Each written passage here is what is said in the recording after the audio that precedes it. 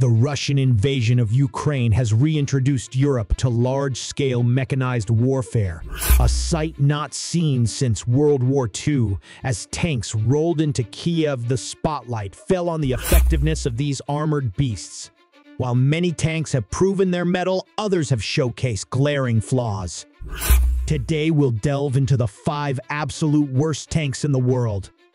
First up is the T-34-85 from North Korea. Originally a Soviet design from World War II, this tank once spearheaded the drive to Berlin. However, nearly 80 years later, North Korea's overhauled T-34-85s are no match for modern tanks like the South Korean K-2 or American M1 Atwoo.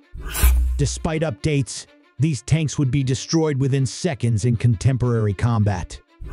Next, we have India's Arjun tank. With an astounding development period of 37 years, the Arjun was plagued with issues. Initially intended to be nimble, it ended up weighing 62 tons, making it sluggish and mechanically unreliable. The Indian Army reluctantly purchased 124 units, but its service life is expected to be short due to persistent flaws. The Russian T-72, developed in the late 1960s, aimed to outclass NATO tanks. While impressive on paper, it suffers from outdated armor, a mediocre main gun, and a dangerous ammunition storage design that can lead to catastrophic explosions. The recent invasion of Ukraine highlighted these vulnerabilities, with many T-72s destroyed by modern anti-tank weapons. The T-80, another Russian tank, shares many issues with the T-72 but adds its own problems.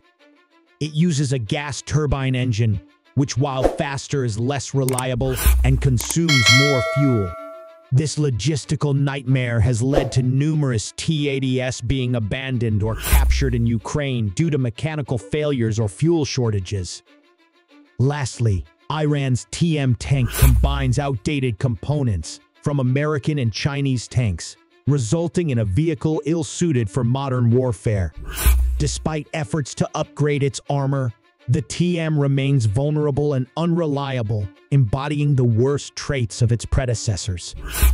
These tanks, products of their era, struggle to meet the demands of modern combat, underscoring the rapid evolution of military technology and the harsh realities of warfare.